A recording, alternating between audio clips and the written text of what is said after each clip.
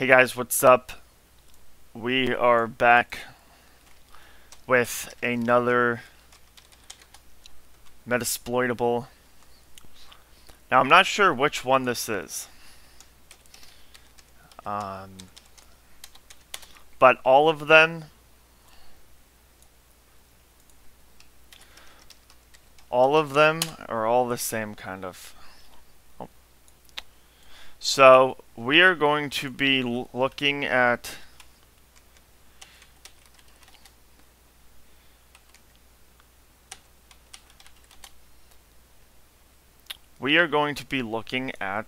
Secure Shell, or SSH.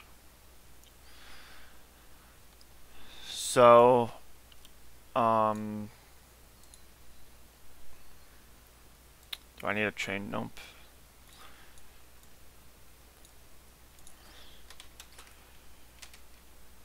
So let's just do a Pseudo Arp Scan. Let's see what's connected. Let's see if our Kali Linux machine can hit this. if config. I think it's 96.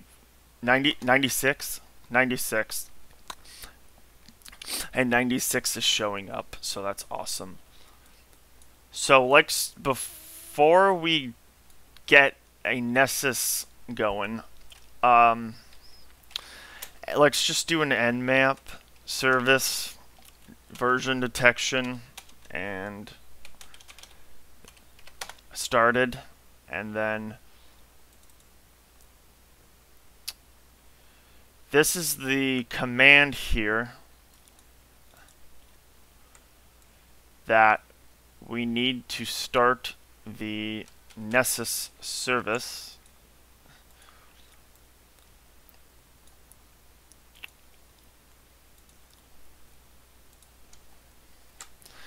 Now, I've already done a scan of this before, so I'm not going to do a scan just because I already have it. It'll just save a lot of time.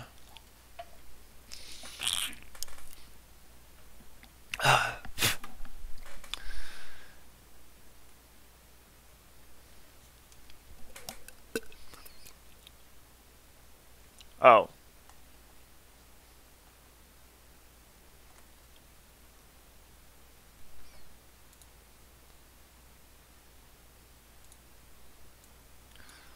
I don't want this big screen.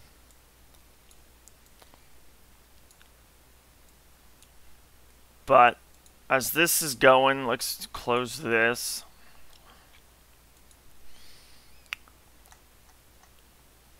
We have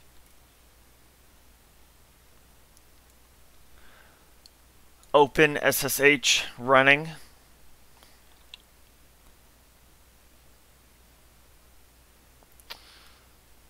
Whatever the heck this is access denied.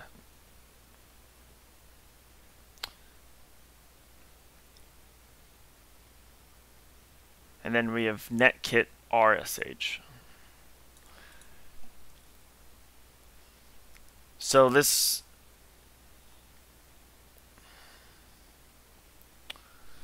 let's open up this. It'll show us some more information about it.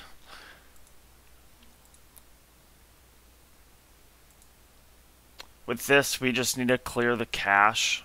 So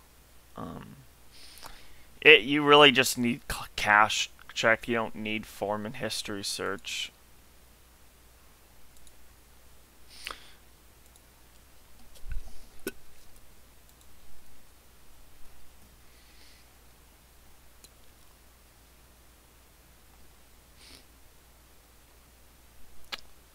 So we have RSH service detection, and we have that in there in the Nmap scan. And this is a high. We can see 1999.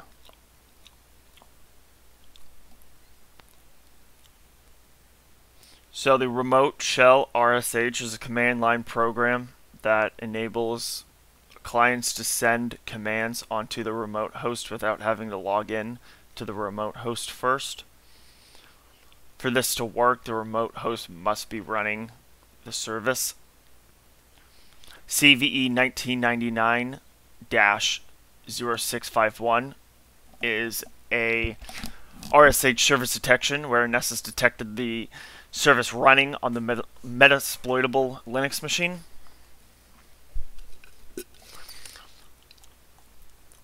So what we're going to be doing is basically a brute force attempt or attack. We are going to be using two different text files, a user name file and then a password file. And then we are going to be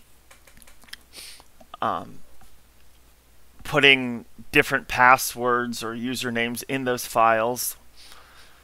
And of course I'll put the actual one, and then it will tell us what the username and password is.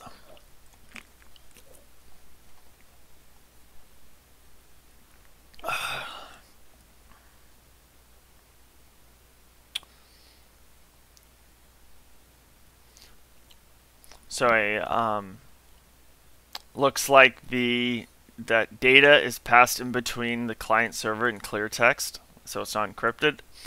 And a man-in-the-middle attack can exploit this to get logins and passwords and some other things.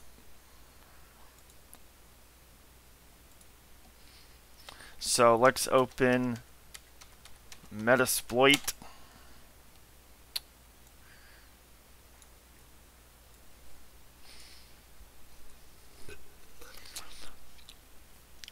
And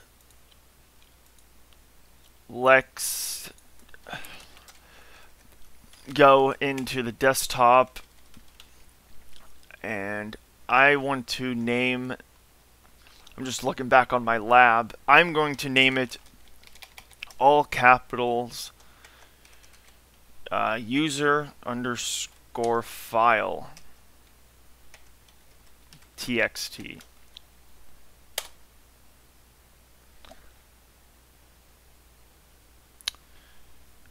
Okay, let's go to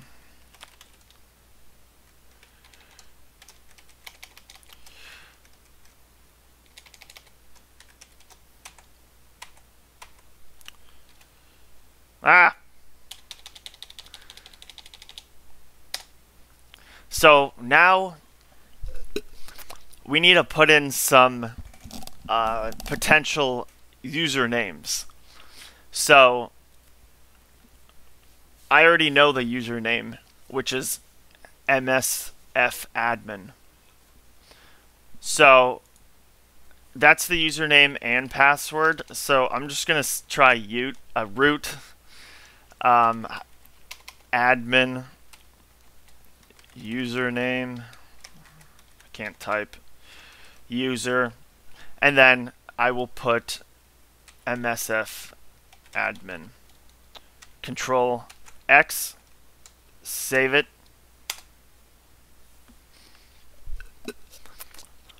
and there is our file.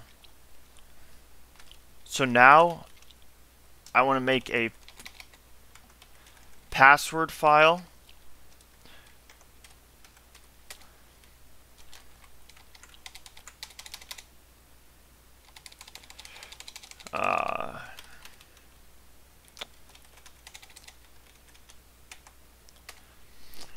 And let's just try some passwords. Let's try passwords. Metasploit is taking a while. Let's try 1, 2, 3, 4, 5, 6. And let's try football, and then I will put, I'm going to put one more.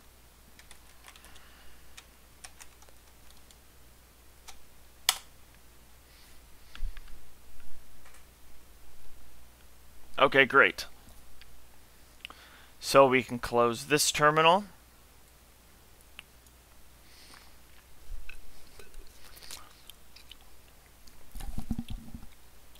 So what we are going to be wanting to use here is we are going to be wanting to use the exploit, or it looks like we're going to be wanting to use a scanner. So use auxiliary,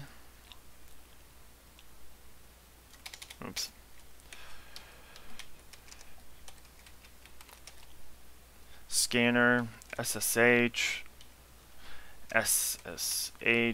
underscore login.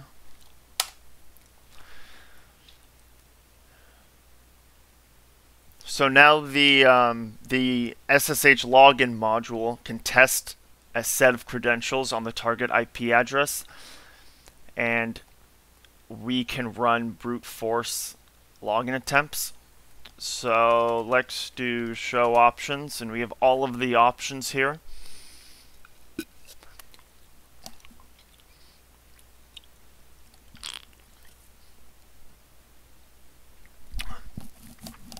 So we need our username file and our password file, and then we are going to set verbose to true because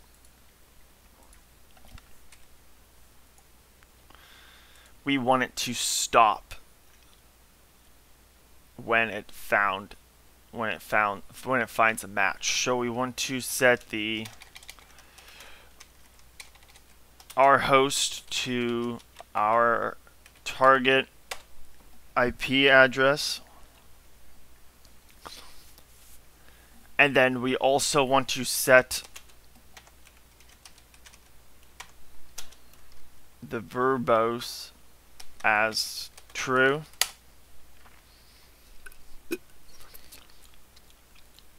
Now we want to set the user file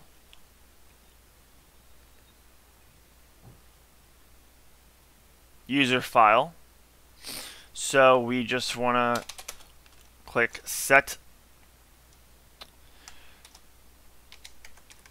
user file, and then what we want to do is we need to point it to where our file is. So that mine is on the desktop, and then the user file, which is the username, is just user underscore file, all caps, .txt. This will be different for you unless you put it on the desktop as well and named it the same. Then we need to set the pass file,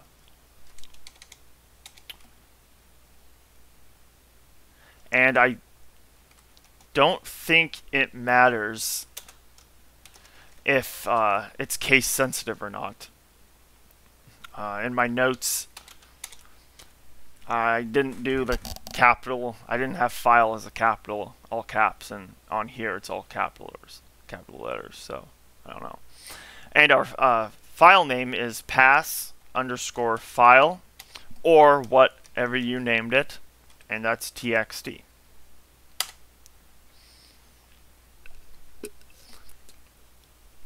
Now we can also set stop on success, because we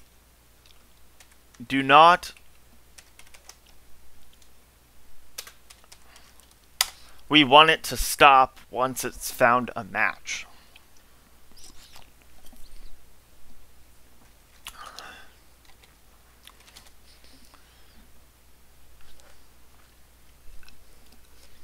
And as you can see, everything's filled in, and we can do run or exploit here.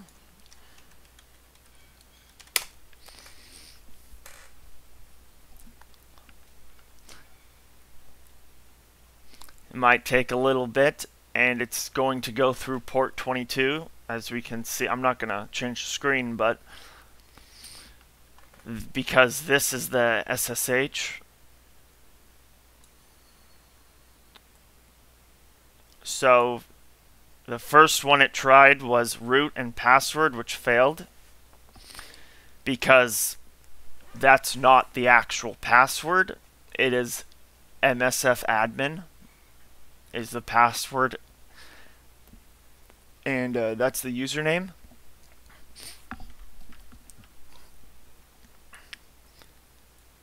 It's taken a little bit of time here, but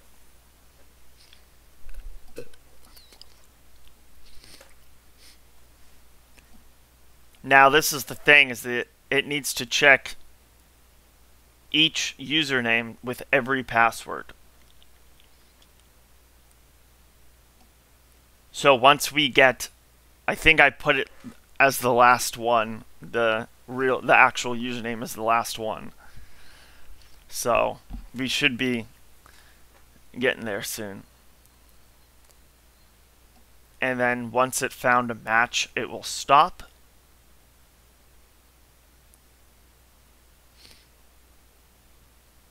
Okay, next one. Oh. Next one. So now we have a success. We have found the password and the username and password. It just tells us some information about the user and everything, and then we have opened a shell. So this module will test every username with every password that is contained in those files we've just added, and will notify us if each test was a fail or a success, seen here.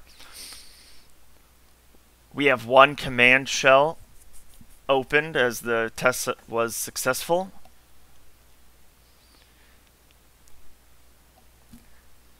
And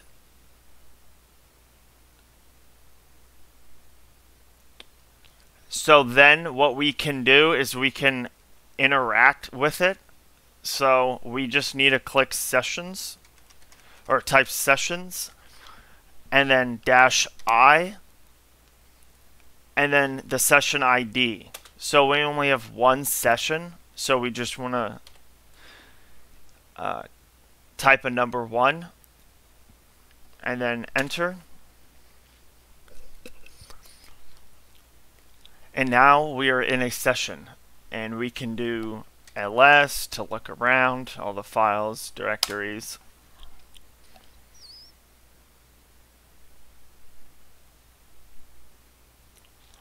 And we can see that from before in the other videos, we have some text files. We can do a who am I. We can do a PWD, see where we are at. I think we're in the home. Are we in the home? I think so. And we are in the home. So to start an interaction with the active sessions, just like what we did, we want to use the command sessions -I and then a session ID, so that we only have one session open. It's just a number 1. If you had multiple sessions opens, you could choose from, the first one to the last one. Once the command is executed, we have access into the target machine. We can use the ls command to list the files and the directories that we are currently in. From here, we have limited access in the target machine to search around. So that is going to wrap it up here. Thank you for watching.